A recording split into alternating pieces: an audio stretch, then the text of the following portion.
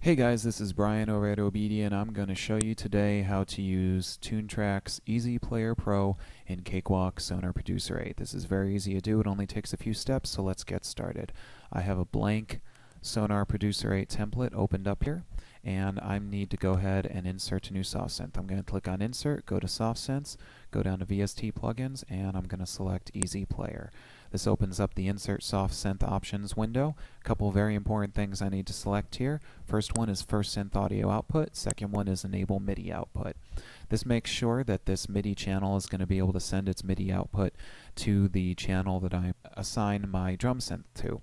So now I'm going to go ahead and leave Synth Property Page enabled because that will make it so that when I hit OK, the EZplayer Pro interface opens up. So now I've got EZplayer Pro opened up, and the next thing that I need to do is go into the Map Wrap section. I'm going to go into Map Wrap, I'm going to scroll down to Toontracxk, and I'm going to select Superior 2. So now I've set up EZplayer Pro to talk directly to Superior Drummer 2. You'll notice that there's a lot of other drum synths that I can choose from here. One of the cool things about EZplayer Pro is that it does talk to a lot of other drum synths by other developers and other plugins, so it's very versatile. But I am going to go ahead and stick with Superior Drummer 2 today. So now I've got EZplayer Pro all set up. I need to go ahead now and instantiate Superior Drummer. I'm going to click on Insert, I'm going to go to Soft Synths, scroll down to VST Plugins again, and I'm going to select Superior Drummer. Now I've got the Insert Soft Synth Options box open again, and really the only thing that I need to click on here is Simple Instrument Track. I'll leave Synth Property Page selected, I'll hit OK, and now this is going to open up the Superior Drummer interface. I've got Superior Drummer open. Now there's one last important thing that I need to do. I need to go ahead and in the Superior Drummer Track Inspector, I'm going to go ahead and expand it right here. And in the input section, the MIDI input section, you'll notice right now it says Omni.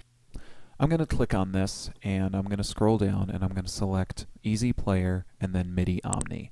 What this does is it makes it so that this MIDI channel will accept all of its MIDI input from the EZplayer MIDI output. So that makes sure that the two talk correctly.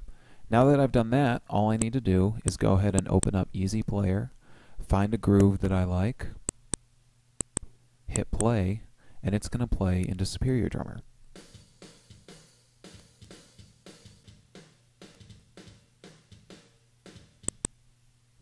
And that's it.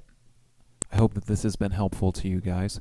You can download the CAKEWalk Sonar Producer 8 template that I just created here by following the link in the info for this video. If you have these same plugins at home, EZplayer and Superior Drummer, you'll be able to open up this template in Sonar and immediately just get to work using the same settings that I've just shown you here. As always, you can get in touch with me at brian@obedia.com, and you can also find me on Twitter at twitter.com/OBEDIAtutor. Until next time, thanks for watching.